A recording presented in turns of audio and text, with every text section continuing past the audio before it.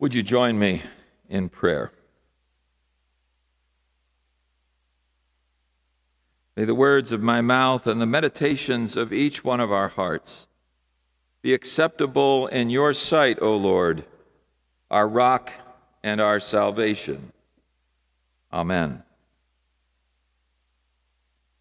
Late yesterday afternoon, during his day of Sabbath prayer and rest, a day when he and Deb and daughters Shira and Zoe should have been soaking in the peace and the joy of the Sabbath, a Sabbath which celebrated the music of Jewish faith, during which Rick and his synagogue and synagogues all over the world were also celebrating the memory of a Christian pastor, Martin Luther King Jr. I received a call from my friend and my colleague, Rabbi Rick Kellner. I was sitting with Susan at the kitchen table. I said to her, "Something is wrong. Rick never calls on the Sabbath." I answered the phone. I knew something was wrong right away. Rick's voice was clearly shaken. He asked if I had heard the news that another synagogue had been attacked. This time, a terrorist had taken 4 hostages at Congregation Beth Israel in Colleyville, Texas, a suburb of Fort Worth. This time, one of his good friends, Rabbi Charlie Citron Walker, was a hostage. And he described Rabbi Charlie to me on the phone. He said, "He is the nicest man in the world." When we were in seminary together, Charlie would go out onto the streets and sleep with homeless men and women to bring them comfort, to bring them food. He is so calm and so peaceful. There is no one I know who is more peaceful than he. If there's any hope, he continued, Charlie will be at the heart of bringing this to a peaceful end. And as the day went on, for those of us who were following the news, we know, in fact, that members of the synagogue would share stories about their rabbi, who's now been there 15 years. They would talk about him as an amazing, caring soul for his congregation, but also an interfaith witness there in Texas. And we also heard Muslim leaders in the community gather together to talk about their prayers for Charlie, for the synagogue and the family, and tell stories of his work for peace. Now, Rick went on to say that this terrorist attack and the murder of 11 at Tree of Life Synagogue in Pittsburgh, Pennsylvania in October 2018, and the murder of 1 and the injuring of 3 others in April of 2019 at a Chabad synagogue in Poway, California, had deeply affected his daughters and the other children of his synagogue, making them anxious about worshiping in their own synagogue and worried about their dad's safety as a rabbi. Now they were watching their dad react to the news that one of his friends was being held hostage on the other side of the country for one reason only. He was a Jew. As the sun set and the afternoon turned to evening, I reached out to every rabbi I know and offered prayers.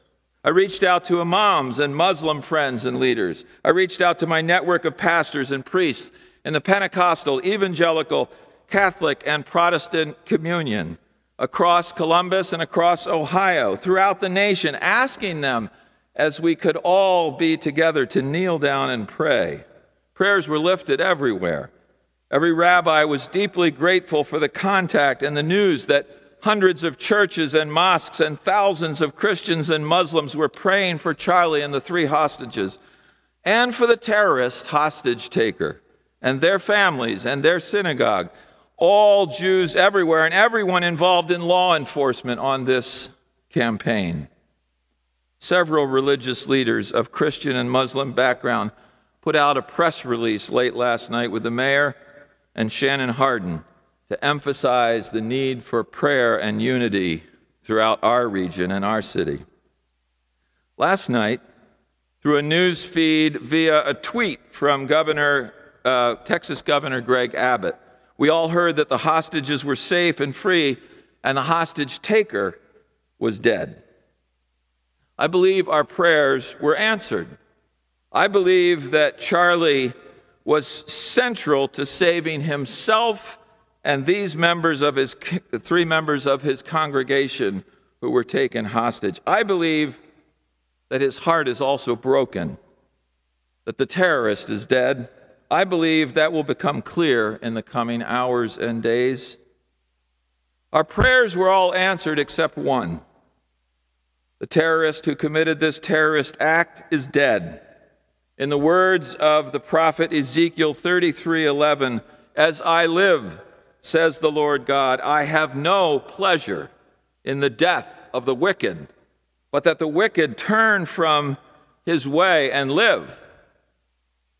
The God of Abraham is weeping. We are Abraham's descendants, as he was the father of Judaism and Christianity and Islam. Abraham has no joy today at the death of the wicked, only sadness that yet another of God's beloved children did not turn from wickedness to live.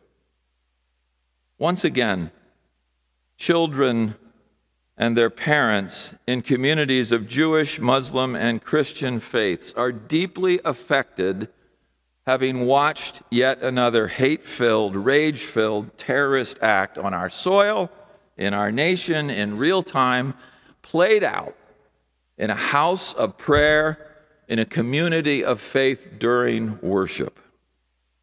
This is jarring and scarring. What I prepared to preach about today was friendship.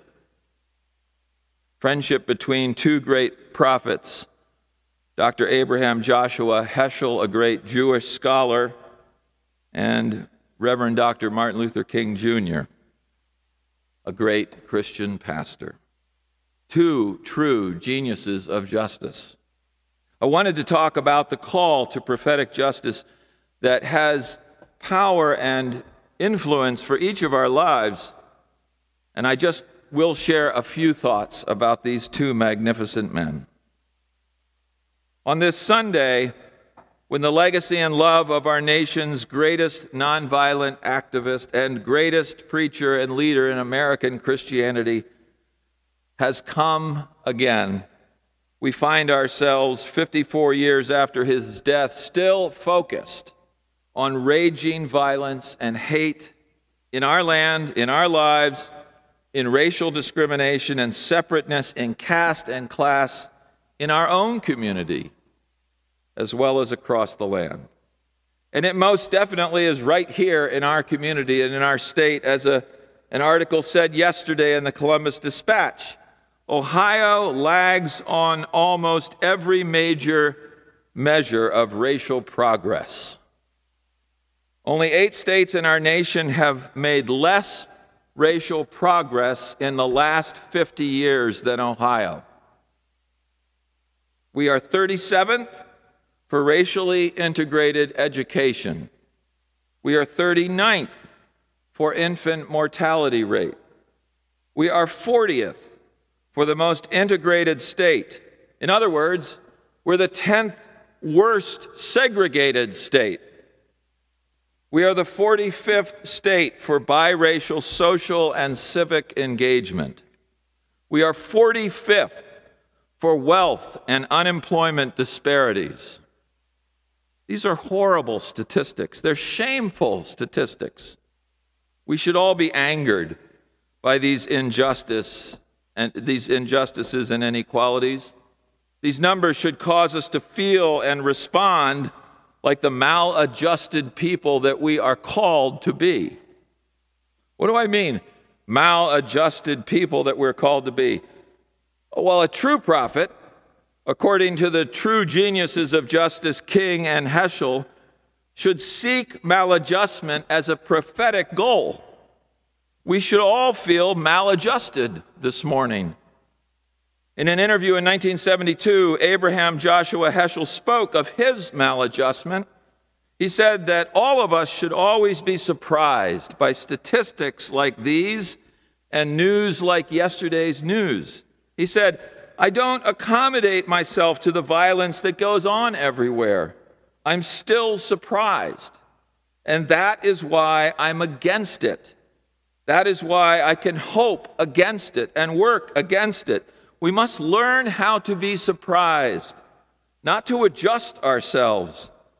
And then he said, "I, Abraham Joshua Heschel, am the most maladjusted person in this society." With great pride, he said that. In 1957, in a speech given before the National Council of Churches, Dr. King spoke to his maladjustment. He said, "I never intend to adjust myself to an economic system that will take necessities from the masses to give luxuries to the classes. I never intend to adjust myself to the madness of militarism and self-defeating effects of physical violence. And my friends, I call you to be maladjusted to all of these things that you see. It may be that the salvation of the world lies in the hands of the maladjusted. The challenge of this hour is to be maladjusted." Yes, the prophet Amos, who in the midst of tragic injustices of his day could cry out in words and echo across the generations, "Let justice roll down like waters and righteousness like an ever-flowing stream." And the world is in desperate need, he continues, to such maladjustment, and through such courageous maladjustment, we will be able to emerge from the bleak and desolate midnight of man's inhumanity to man into the bright and glittering daybreak of freedom and justice. As maladjusted people, we should also reflect on what true friendship means. We need maladjusted friends in our work for justice. Some of my best friends are maladjusted. When I spoke with Dr. Susanna Heschel this summer about her father, Abraham Joshua Heschel, the only child of Dr. Heschel, spoke glowingly of the friendship that he held with Dr. King. In the spring of 2018 in Telos, Susanna Heschel wrote on her father and Dr. King in an essay entitled "A Friendship in the Prophetic Tradition, Abraham Joshua Heschel and Martin Luther King Jr." She wrote, "The friendship between Heschel and King was unusual in its day and was surprising to many, but also inspiring because the two came from such different backgrounds and yet found intimacy that grew out of their religious commitments and transcended the growing public rift between their two communities. Heschel brought King and his message to a wide Jewish audience, and King made Heschel a central figure in the struggle for civil rights." See, Heschel and King were both prophets in their own rights. King was a prophet and preacher and organizer and pastor, and Heschel was a prophetic preacher and one of the most amazing biblical scholars ever. Both blended their prophetic gifts in powerful ways to address injustice. Together, I'd like to say they formed the dynamic duo of prophecy and truth-telling. In June 1963, when called to the White House to meet with President Kennedy and Dr. King, Heschel sent a telegram the day before to the president, calling the president to declare a state of moral emergency. Seems like we should send that out tomorrow again. Continuing on, he said, "The hour calls for moral grandeur and spiritual audacity." A few months later, on the steps of the Lincoln Memorial, Dr. King delivered his "I Have a Dream" speech, and Abraham Joshua Heschel was right there on his shoulder.